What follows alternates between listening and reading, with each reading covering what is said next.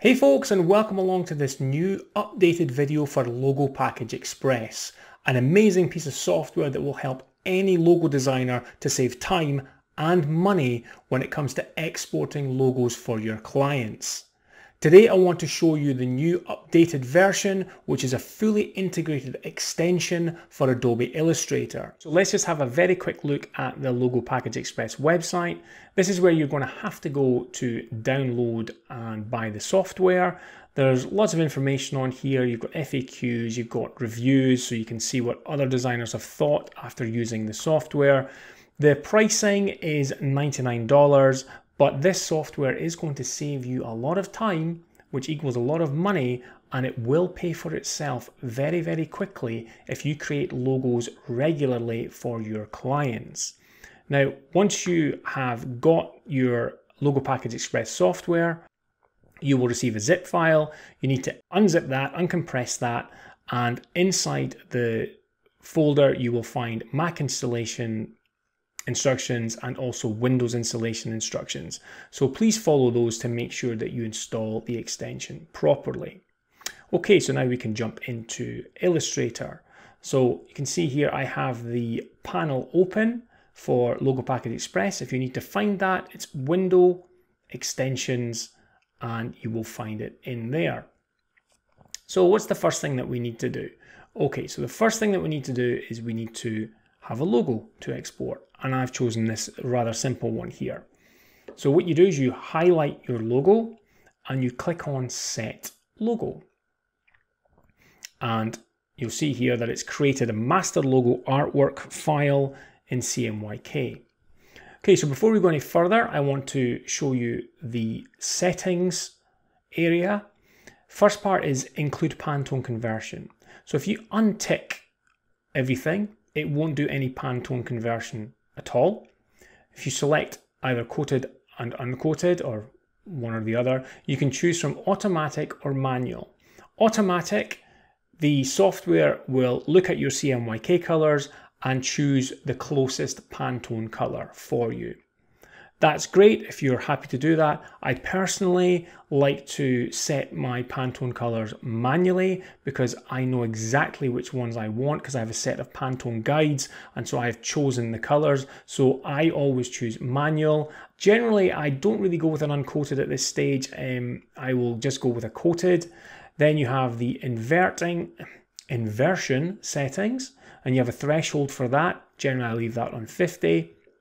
And then you have the different file formats for print and for web. Now, when you first install it, EPS is probably going to be unchecked. I like to send my clients EPS files, so I check that box. It does slow down the conversion time a little bit, but it's not hugely relevant. You know, it's still a couple of minutes, if that. And then you have scale, so you can set the size of the web files, so I can change that. So I could change that to 450 if I wanted to, and you can change the resolution of those digital files, so like the JPEGs and the PNGs. You can adjust that here with this slider. Okay, so that's all there is to the settings. It's pretty straightforward. So let's go back, and now what I need to do is, so it's set the logo. I now need to set my logo mark, which is this element here. So I'm going to set the logo mark, and you'll see now it's given me that there. You can view these on light or dark backgrounds by choosing these two buttons here. If you find that you've made a mistake in setting your logo mark, you can click the little trash icon, the little bin icon, and it will delete it. And then you can just select the right part and set your logo mark.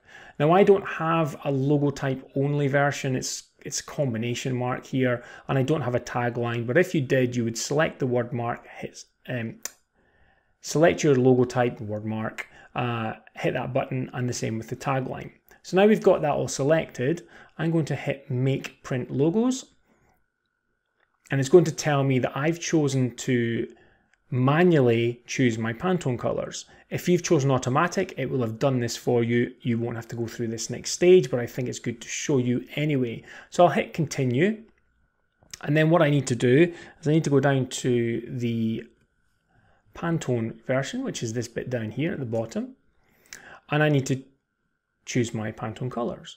So you can see here, it's got the CMYK colors in my swatches panel. So what I need to do is I have a file which has the Pantone colors which I need, which are these ones here. So I've got my Pantone solids. And what I want to do is I'm going to just highlight one part of it, and I'm just going to drag across the Pantone and highlight it, and that will add that Pantone into here. I can then select the other greens that need that and change them to Pantone, and I'll check this red here, and I'll choose it's Pantone 199, and then I'm going to drag that into there. Need to ungroup this one, make that 199, and then I'm going to have my leaf element, which is Pantone 342. I'm going to drag that into here as well. Just check that's set as 342 and 342. And I'm just going to group these again, Control G, and that's me set my Pantone color. So that was pretty quick. Then what you can do is you can click Export Print Logos. But here's another step that I want to show you because it may be useful to some people. You may want to include some clear space around your logos. Different as a designer, you know how to set clear space when you're setting the logo into a document. But when you're sending these to the client, they may not know that and may not know how much clear space to set around the logos. So you can help them out by doing that for them. And the way to do that is if you hit Shift and O to choose the artboard tool, then hold down Shift and select all of the artboards for one specific type. So we're going for the full logo here. So select all the full logo artboards. Then we go up to the artboard options, click on that, make sure that the center point is fixed for the reference point.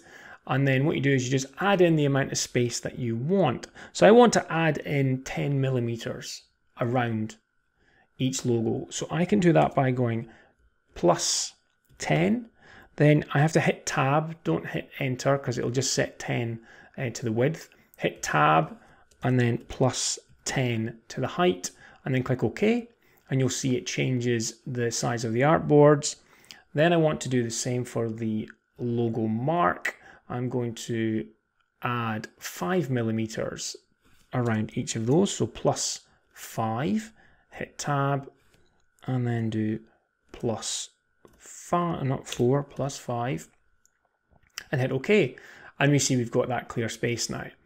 Now, don't worry about this black rectangles in here. Those get removed when the export happens. It's just to show you the white parts of the logo.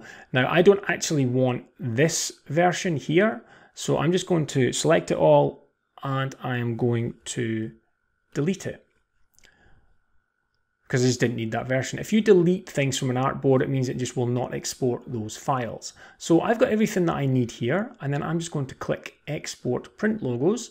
It's going to ask me for the name of the client and where I want to export them to. I've already set that up, so I'm going to create logo package. You'll see in the background that it's working its way through the artboards, creating the different files, and in here it's created a logo folder and a logo mark folder. So we'll just let that go through and do its stuff. Because I've got EPSs, it's taken a little bit longer, but if you hadn't chosen EPS, it would have been done by now. It's super duper quick. We've now got a little window here which says, congratulations, you're done with print logos. So let's have a quick look here in the logo folder. We've now got full color, grayscale, one color, and reverse. If we go in full color, and we can see we have a print folder. Inside the print folder, we have CMYK and Pantone Coated. If we open up CMYK, we have an AI, we have an EPS, and we have a PDF. And for Pantone Coated, same.